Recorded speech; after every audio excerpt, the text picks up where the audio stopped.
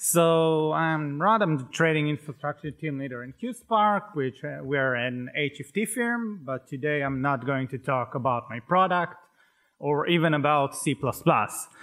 I'm going to talk about a specific aspect of recruitment, which is a technical interview. I've done dozens of them. I'm sure many people here have done maybe even more. I have some tips from my experience to how to do a good technical interview for a developer. They're completely subjective, so if you don't agree, you're probably right. So my first tip is to make this a learning opportunity for the candidate. I want someone who has the ability to learn new things, which is more important than his skill set. So I'm trying to assess his knowledge, trying to figure out what I expect from him to know from the test, and then compare it to what I get. And if he's doing better than what I expect, then I'll give him some extra credit. I also try not to put a very hard limit on the test time, give him time to think about the test, looks into some resources, search the web, maybe learn C++ if he's a C developer, and come back with any kind of answer, even if it's not a perfect answer. And if I see that the gap is still large, but I think is a good candidate, sometimes send him home, tell him learn something, and come back in a week and show me what you have learned. Maybe go home, learn CRTP, come back and teach me CRTP. My second tip is to try to simulate a work environment. That means for coding question, real development environment, access to the internet, no wrinkly papers, no whiteboard, no pseudocode. I provide assistant. I try to create some kind of interaction with the candidate like he's a real employee.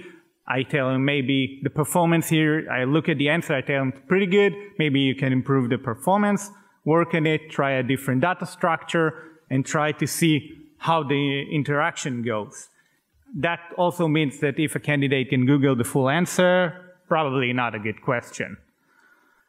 Third tip, I use my product as a base for the interview. For example, I make the candidate design or implement a simplified version of my product.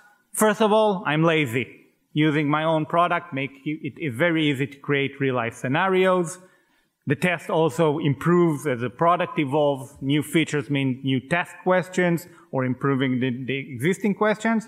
Also, I'm looking for developers who are better than me. If I was the best developer in my team, I would develop right now, not making a lecture. So I need some kind of edge over them. I need to be in my good spot.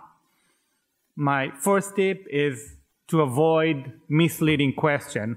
I don't like brain teaser. They provide bad coverage and tend to mislead. Maybe the candidate don't understand the question. Maybe he already knows it. I can't ask 100 of them to get a good coverage, so I try to avoid them altogether. I also personally don't like balancing trees, sorting algorithms. Those are the kind of things you learn in the university, and if you're a fresh graduate, you'll probably be more likely to answer them successfully than experienced engineer. I want question where experience gives an edge. So I'm looking for something that you learn with experience. My fifth tip is that the discussion is more interesting than the answers. I'm more interested in the way candidates solve the question than his actual solution. I try to create open discussion, give some feedback for the wrong answers, point out, and we solve the question iteratively. I don't like when a candidate can solve the question in his first run. I'm trying to build this up as the test goes. At least some of the questions are very vague, like design or good API.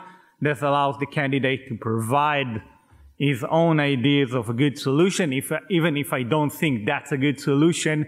If he can actually justify and at least show a good conviction of his solution, that's very good. And my last tip is to trust your gut feeling. I don't try to be completely impartial. If I don't like a candidate personally, I always ask myself why. And I first and for all ask myself, do I want to work with this person? Thank you. That's my email if you want